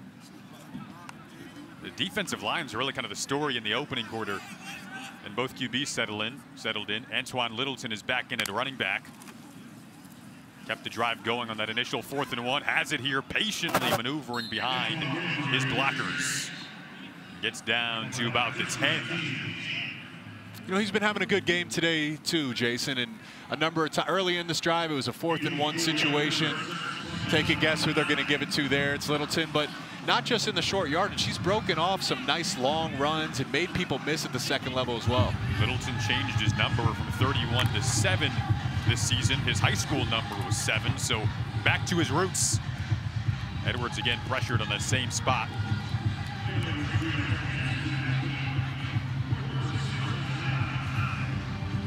Littleton, of course, a part of the 1-2 punch with Roman Hemby, who we saw. Talia Tagovailoa, your starting QB, Big Ten All-Second team returning. We've seen Tyrese Chambers have somewhat of a breakout day with 2 receiving touchdowns. He's one of the newcomers at receiver via the transfer portal from FIU. Should mention the tight ends because they've been having a very productive day as well. Preston Howard made some nice highlight plays. Corey Dyches is, of course, one of the better returning Big Ten tight ends in the conference. Harrison Beatty makes it a 4-point game. Yeah, it's been a plethora of tight ends today. Like you said, Howard, Dyches, Rico Walker. Here's the 2023 schedule again. Earlier, if you weren't with us, we circled that Ohio State game. Can you go into that game undefeated potentially? There's no reason why you can't. And Maryland fans certainly remember how tough they played the Buckeyes on this field late last season. And, you know, look at the big picture. Look at those last 4 games. Penn State at Nebraska, Michigan. Those will be challenging. So the front portion of this schedule, you want to build wins to get ahead in that win column. You know, an interesting point, Charlotte, probably a team most people don't know or consider to be tough. Well, they made a coaching change this offseason. They hired Biff Poggi, who was the associate head coach at Michigan.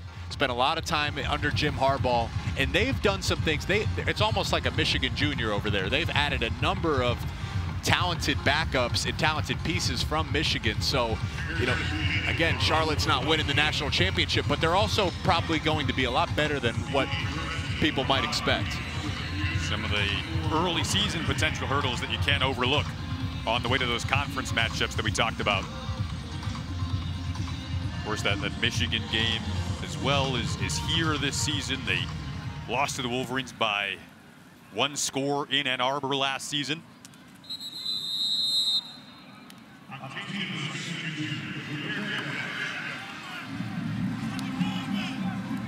Maryland went 8-5 a year ago. Back-to-back bowl wins now for the first time in a couple of decades. Here's Coach Loxley. Agreed to new contract terms yesterday. The first time Maryland won 8 games in a season since 2010. Brought in Josh Gaddis and Kevin Sumlin as co-offensive coordinators. He said that we always want to reach for a new, higher standard. And next, as he told us, it's about beating Michigan and Ohio State on the schedule. And taking that next step and eventually winning Big Ten championships. Initial speed burst off the edge there from Ty Felton. Another part of what could be a dangerous receiving core, and they can use him in multiple ways. That's a Josh Gaddis special. Expect to see a lot of that this fall as a complementary piece to the run game. Wide receiver reverses, jet sweeps, flea flickers. He's got a great bag and rack of trick plays and gadget run plays. It was a big piece of his success when he was at Michigan a few years ago. Some space, more space for Ty Felton on the outside, shoved out of bounds as the red team tries to extend their lead in this fourth quarter. White team kind of needs a stop here, down 4. 2nd and 1 coming up, so some situational football for your defense here. Trying to keep it a 1-score game. Cameron Edge has made some nice throws on the previous drive. A nice throw to the end zone to hit Tyrese Chambers for a touchdown. There, the wide field throw. Not every quarterback can make that throw, just to get you in a second and manageable. Another quick throw that may have been partially deflected. Edge had other Big Ten offers such as Michigan State and Penn State. He was the 11th ranked QB in the class of 2022, didn't play last year. But they feel he's one of the guys who's taken some really good strides. That room is in place. He's a redshirt freshman, so he's got a full career ahead of him as well. Again, where's that number 12? Because he loves Tom Brady. Here's a burst up the middle, down the sideline, and this will be blown down. McDonald on the carry. We'll give Bo Braid the tackle there. As he was in the vicinity. Remember, Braid is wearing the non-contact number 2. They talk about McDonald like he's a starting running back. You know, of course, that's going to be Roman Hemby, but they say this guy McDonald, do not be surprised if he breaks off a 100-yard game a couple times throughout the season because he has that level of talent. Again, this running back room is extremely deep. It starts with Roman Hemby. We've seen Antoine Littleton, and then McDonald's getting in on the action down the sideline there. McDonald, another Maryland native. Here's a throw to the end zone, in and out of the hands of the intended target. Looking for Octavian Smith there.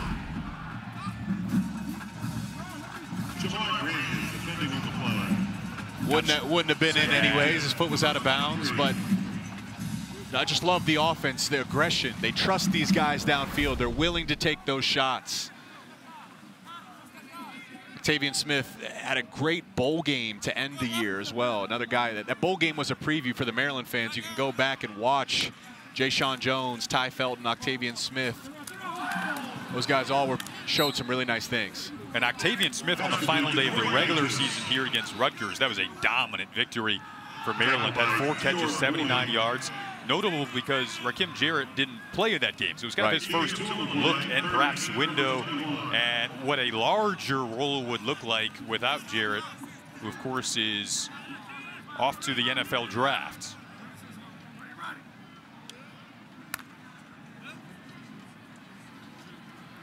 Third and 7 here. And Cameron Edge in at QB. Red team bleeding some clock. White team just wants another shot at this to keep it a one-score game. It's a really nice read. Let's go down to Elise on the sideline. Yeah, with Roman Hemby, 12 yards short last year of 1,000. You were saying that's motivation for this year. Yep, I feel like it's always area for improvement. So I take that as motivation, and I'm moving forward, and I want to build on that this year. Yeah, what do you expect out of yourself in this year? Just to help this team be successful. We've been taking steps in the right direction every year so far that I've been here, and I want to take that next step. So, being the guy that can be a leader for this team, leader for this offense, and just help us to, compete for a Big Ten championship. New running backs coach, Latrell Scott, what's it like to have him in the room? It's a change-up. He's definitely coming with a lot of things that's translating to the field. We have a lot of drill work that goes right onto the field. So I feel like I've been able to elevate my game so far this spring, and I'm looking forward to summer camp. And just what's that running back room like this year? Yeah, we got a lot of guys that can go. I feel like we have one of those backfields where anybody can go at any time. So, just being your brother's keeper and having your brother's back so we can go out here and win games. Roman, thanks so much. We made sure he wasn't in the series, guys, so he could do this interview. Thank you. Thank you so much. McDonald in it back again. Has another good burst. Talked about the depth of that running back room. Of course, Roman Hemby will be one of the leaders this year. He and Antoine Littleton, both just redshirt sophomores, running behind a relatively newly constructed offensive line this year that they're trying to piece together. That's exactly right, Jason. That's the piece that's going to dictate this. If he wants to get to 1,000 yards, a lot of it's going to fall on the offensive line as Edge just throws it away there. So we know DJ Glaze, he's back. Probably could have left for the NFL this year. Was right tackle, now he's moving to left tackle. Eric Harris started 9 games. Now he's moving into an even bigger role at the center position. And then they got 2 new transfers from smaller schools. Corey Bullock, NC Central, 2-time All-Conference, but one name playing the other tackle spot, number 72, Gottlieb Ayedzi. Now, these are smaller school guys, but he actually had a Senior Bowl invite last year, so he was being looked at by NFL scouts. Basically, if you get a Senior Bowl invite, it means you will play at the next level. So even though they're coming from smaller schools, they're names you may not recognize, they have pieces in place. It's about the cohesion and getting these guys familiar with each other so they can go block and open holes for all these talented running backs. They found some depth pieces, such as Connor Fagan, a former walk-on who has emerged, but they plan to dip into the portal as well to see what they can potentially add on to that unit. Meanwhile, 3rd and goal for Edge. Big play for the White defense, and that should go down as a sack. It will.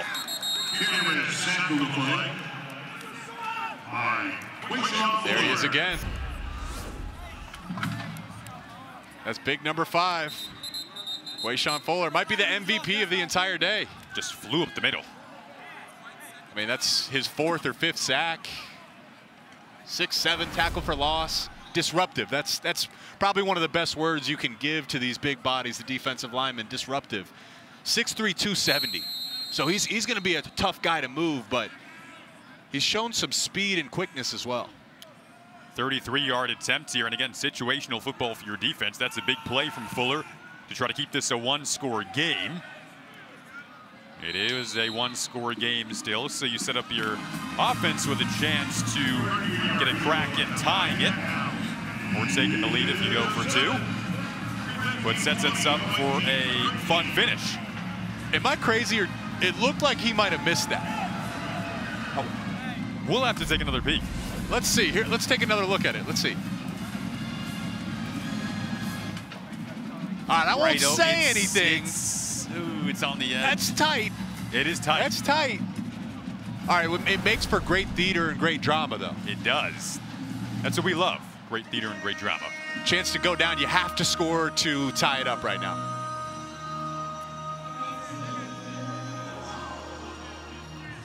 It's the Billy Edwards show. He's had himself a good day. Talked about the games that he did start last season. Started 2 of them. Has experience in big spots. Played a key role in the Michigan game as well.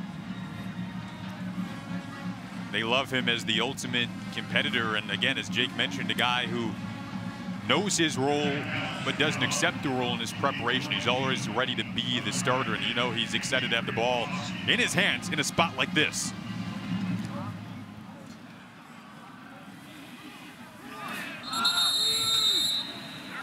Little two-minute drill action here. Okay, here we go. Couple guys, he's been going to Leon Houghton Jr., number 16. Robert Smith had a touchdown earlier. Ryan Manning, the early enrollee freshman, wearing number 11. And then in the last 2-minute drill going into half, he went to his tight ends. Number 85, Preston Howard, had 2 big catches in their 2-minute drive. So he's got guys that he's built a connection with throughout the afternoon. It's a great situational, as you said, Jason, situational opportunity to work your 2-minute end-of-game offense. The guys you noted are out there.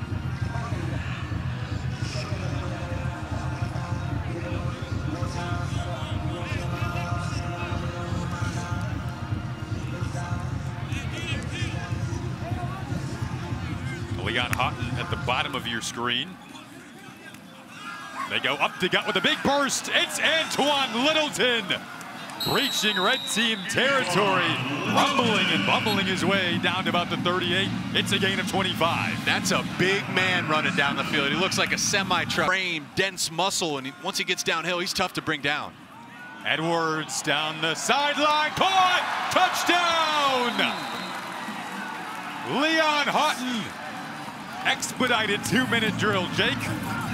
Well, we called for it, right? Leon Houghton, it's been his number all day. Initially, he's running a corner route there, and we'll get the replay. Well, it started really here with the Littleton run, right? Great blocking up front, running through the arm tackles. Boom, rumbling over a couple guys for extra yards. And then look at Billy Edwards. You just give him time, and he's going to put it on the money. Look at this catch over the shoulders by Leon Houghton Jr. for the touchdown. 2-minute drive. It was a two-second drive. Yeah. Now they're going to go for 2 to try to take the lead with 1:45 to go. They're playing for steak and lobster. They're not playing for ties. Very important. By the way, we did confirm the steak and lobster. Losers get the hot dog and beans. What would you prefer? It's a polarizing discussion. Yeah. I'd have to go steak and lobster, I think, at the end of the day. Hey, I ate hot dogs and beans growing up. It's a nice meal. It's a good great meal. Good comfort meal on a rainy day, but I think I'd prefer the steak and lobster as well. Did you have a steak 2 days in a row? You had one last night. Not 2 days in a row, 2 out of the past 3 days. And shout out to Coach Loxley. He's got a restaurant there in the new hotel in town. I can say it was a steakhouse. So you're saying you've Great had steak. You've had it 2 out of the past 3 days. Steaks, yes. Yep. So there was another one that I didn't see. Yes. I cooked one earlier this week on Wednesday in preparation for this game. I wanted to act like the winner. I wanted us to act like the winner already of the broadcast. You were manifesting the end of game prize for whoever the winner ends up being. Yes, right now sir. it's the white team trying to take a lead, going for 2 here. Billy Edwards at QB. Well protected. Now breaks down, he has to scramble. Edwards throwing across his body, tipped. Who will this come down ultimately to the turf, and it remains a 1-point red team lead. Drama at the end. You're told as a quarterback, never throw it across your body, never throw it back to the middle of the field, but in a 2-minute situation, you got to give your guy a chance. So Billy Edwards is throwing it up there, hoping someone could come down with it. A great job by a number of different red jerseys to bat that down. And effectively, they feel like they can seal the win with a couple first downs here, now up by 1, under 2 minutes left. White team only has 1 timeout left. That was fun. I mean, you go for the win, right? Playing winning football under Mike Loxley. 1:45 to go in this 4th quarter. Billy Edwards nearly was able to complete that drive and give them the lead, but ultimately remains a 1-point game. That play perfectly sums up, as we're winding down this game, the afternoon, which it's the offense making some plays and then the defense responding. The defense coming out strong, the offense finding a way to fight. That time we were talking about a 2-minute drive. Billy Edwards and Antoine Littleton move them right down the field and score very quickly. Then with their backs against the wall, the defense is able to come up and make a play to maintain the lead.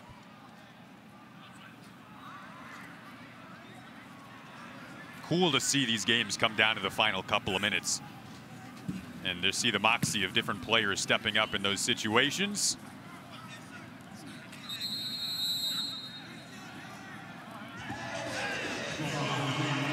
Now 1:45 left on this fourth quarter clock here in College Park. Annual red-white game. It's been a competitive one. A fun one throughout. We've seen different names emerge. Some that were on the roster a season ago, some that weren't, some stepping into larger roles this season.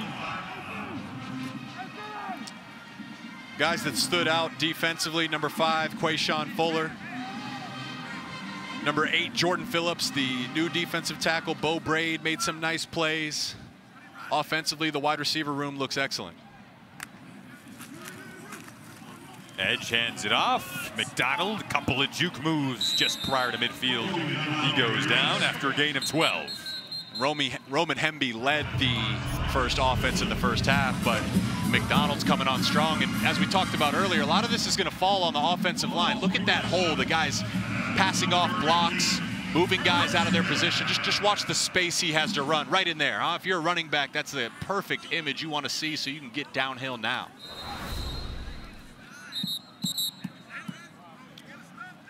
More whistles here. Coach Loxley out near midfield with the two sides.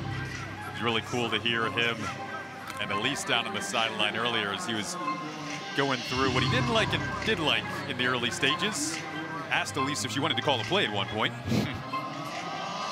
I asked him yesterday, I said, what do you put in your beard? Is that the best beard in the Big Ten? He said he puts some beard oil and then he's got a proprietary secret recipe. I'm gonna have to get that from him. You and Coach Loxley, the beard gurus. It's a fun discussion after our football discussion yesterday. So even though red's up, again, it's a spring game. You want to work these situations, especially for Cameron Edge. They are running tempo. Nice hit from Tajay Johnson there. Another quick, twitchy guy. One of the new faces that they want to step in. He did play in 8 games last season, with perhaps a larger role this year. Edge dumps it off to McDonald, cut down promptly. Nice job by Cameron Edge, understanding again the situation. You're up 1. The last thing you can do is turn the ball over or make a mistake. The white defense just drops back in a deep zone coverage. He says, fine, I'll just live to fight another day, check it down to my running back, and make sure I don't make any bad decisions.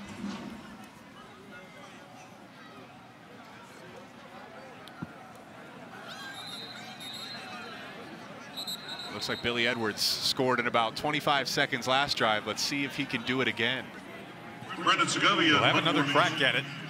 35 seconds. That quick 2-minute drive was exactly 2 plays in 26 seconds for 40 yards. Last time they had it. 40-yard TD pass to Leon Houghton. Ryan Manning with the fair catch. Can they even perhaps get their group just down into field goal range here? Another fun situation to examine. And as a head coach, I wonder if Loxley's saying, let's see if we can get into field goal position, because they just lost a great one in Ryland, and number 47, Harrison Beatty.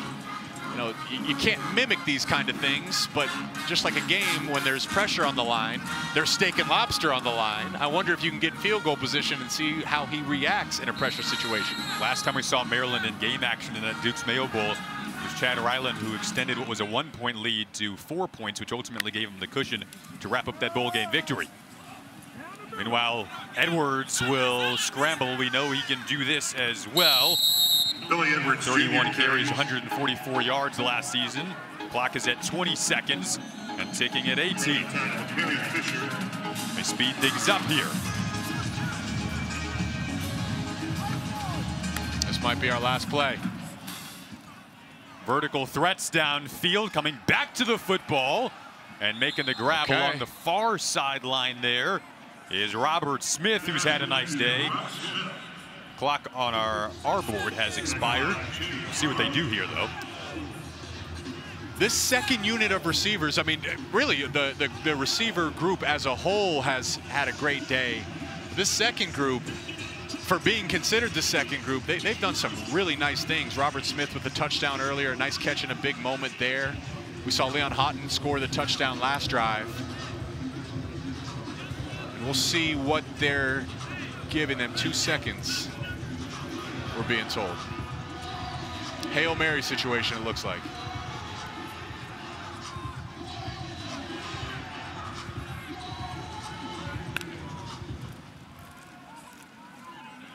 Robert Smith at the bottom of the screen. Now everyone's vertical. Edwards going to get a heave off. Would have gone down. So the red team comes out victorious. All in good fun. 20-19, the final in this red-white game. Some good situational aspects down the stretch. Fun back and forth as this Maryland program continues to build and build with back-to-back bowl victories over the last 2 years. There's Deontay Banks, who was drafted by the Giants. We got to see some players who could potentially step into the role that he left. Of course, Talia Tungavailoa, the returning starter at QB.